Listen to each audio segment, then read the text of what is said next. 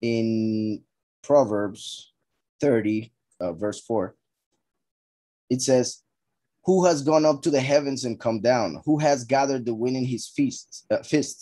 Who has bound the waters in a garment? Who established all the ends of the earth? What is his name? And what is his son's name, if you know it?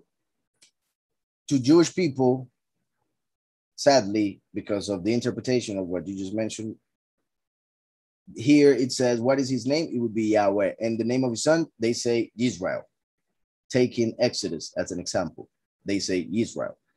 And obviously we can, according to the letter, say that, and we wouldn't be wrong according to the letter. But according to the spirit, we know that it's talking about Mashiach. We know that it's talking about Yahushua.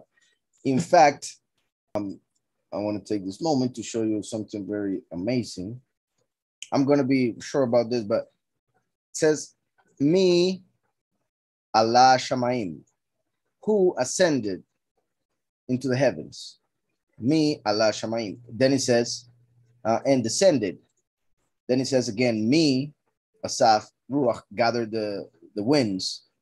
So it has me here, another me there, another me there, and another me there. The word me in Hebrew means who. Who. Yahushua is the one who reveals the Father. That's why when Philip asked Mashiach, show us the Father, Mashiach said, if you have seen me, you have seen the Father. That's why Mashiach said, I am the only way to the Father. The only way to know Yahweh is through Mashiach, the me, the who. Mashiach came in the 4th millennium, for he came as the light of the world, who was made in the 4th day of creation. That's why the word me appears 4 times in this verse. Who. Then it asks ma, once there and another ma. I mean, that was not it. Give me a second. Yeah, one there and the other one here. So there's one me here. That will be the 1st millennium, 2nd millennium, 3rd millennium, 4th millennium, when the me revealed himself, when the who revealed himself to show us who is the Father. After that, there will be 2 millenniums until the end for the second coming to happen. And that's why after those 4 me's, we had one ma and another one here. So we have 6 millenniums represented by 4 me's and 2 ma's. The word ma means what? What?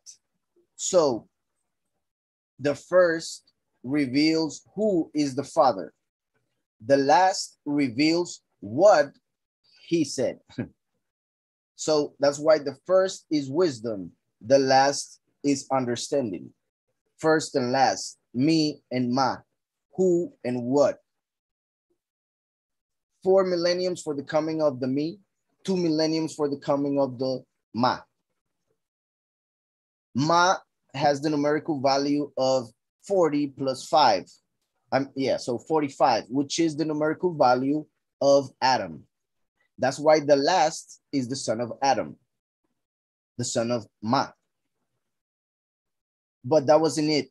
What I wanted to show you. I mean, there are other things that we find there very, very interesting. But what I want to show you is this right here. Look how it says Ma Shemo, right? What is his name? That's what that means. What is his name? So let's go to the translator and let's write here Ma Shemo. Mem Hey, that's what? Shem, that's name. And the Vav of his, what is his name, right? So you can see there, what is his name, right? Now look at this. We have 40, according to the numerical values of the letters. 40 plus 5 plus 300 plus 40 plus 6. So 385.91. Just did it in my head. Hopefully you understood what I just did, right? That will be the numerical value of the words Mashemo. What is his name? If we write the name of the Messiah, Yahushua, that's how they write it, of course, but you know, that's the name of the Messiah. Look how, if you write that, they already write Yahweh. But once you place the shin, they change it. So Yahushua, this is 10, the Yud. This is 5. This is 6. This is 300. This is 70. If you add up each of the letters of Yahushua, you have 391.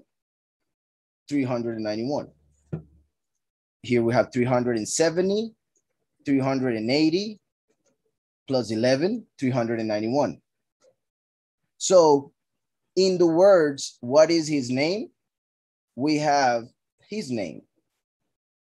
The numerical value of Mashemo is the same numerical value of Yahushua.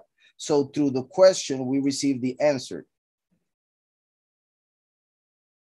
And if you add, because after Mashemo, it says Umashemo, because he asked what is his name and the name of his son. If we add the Vav, that would take us to 97, which is the other numerical value of the name when the name appears with 2 Vavs, which represents the second coming. That would be 297. So we find both numerical values in that verse. So the verse is actually revealing the name itself through the numerical value. So when Yahweh asks, what is his name? Who has gone up to the heavens and come down? Mashiach himself said he is the only one. He said that Eliyahu didn't go to the heavens. He said that Hanok didn't go to the heavens. Even Moshe didn't go to the heavens. Mashiach himself said that no one has seen the face of Yahweh. So who did Moshe see? An angel.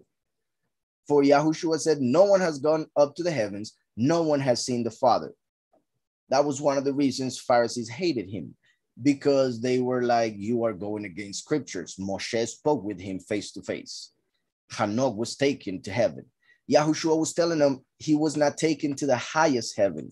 He was not taken to the Father. They did not see the Father, for the Father cannot be seen, for he is Ruach. Only Mashiach can be seen, and that's why Mashiach told Philip, if you have seen me, you have seen the Father. That is the closest thing you will get to seeing the Almighty Creator through his Son. So who has gone up to the heavens and come down? That's the first who. Who has gathered the wind in his fists? The second who. Who has bound the waters in a garment? Who established all the ends of the earth? And look how it's the fourth talks about the ends of the earth, as in the one who completed all creation.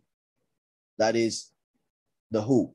In Hebrew, me, which represents Mashiach, Yahushua. And then, what is his name? Numerical value 391. And what is his son's name? In this case, because of the translation, has son before name. So kind of switches switches the words. But if we, as we saw in the Hebrew, it said Umashemo, which has the numerical value of the other way of writing the name of Messiah. So there are 2 ways of writing the name of Messiah according to scriptures, with 1 Vav and 2 Vavs, which represent first and second coming. With 1 Vav, the numerical value is 391. With 2 Vavs is 397. We see those 2 numerical values in what is his name and what is his son's name. Obviously, we have here Yahweh and here Yahushua. But the Jewish people, since they don't understand through the Ruach, this scripture, they only take it according to the letter. They take that part from Exodus and say his son's name is Israel. Okay? But like I was saying, I just want to make that clear. When I was talking about nowhere in scripture does it say that humans are children of Yahweh.